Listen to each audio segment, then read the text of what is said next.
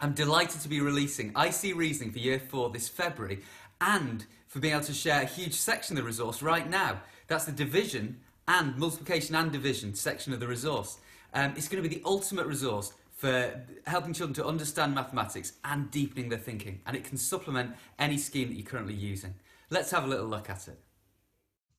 Here, we'll look at the fractions section of IC Reasoning Year 4.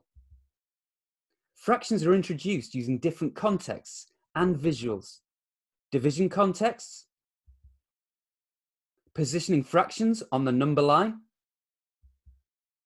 or comparing parts and wholes. What's larger, a thumb as a fraction of a hand, or a hand as a fraction of the body? Throughout the resource, there's a big focus on addressing misconceptions and explaining mistakes, helping to facilitate rich discussions. Let's look at some of the questions about finding fractions of amounts. Different visual representations are introduced.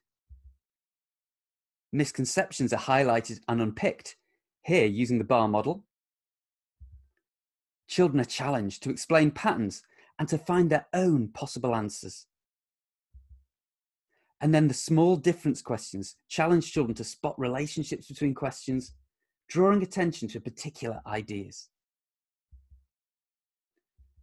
There are lots of different questions for deepening or varying the challenge, allowing children to find different possible answers. And my personal favourite technique, how many ways tasks, get children finding an answer, different answers, or all the possible answers to the question. To access the free sample section of IC Reasoning Year 4, just scroll down underneath the video, click on the link and it will appear. And then all of the pages can either be printed or you can take screenshots of them, and the answers are available at the bottom of the section.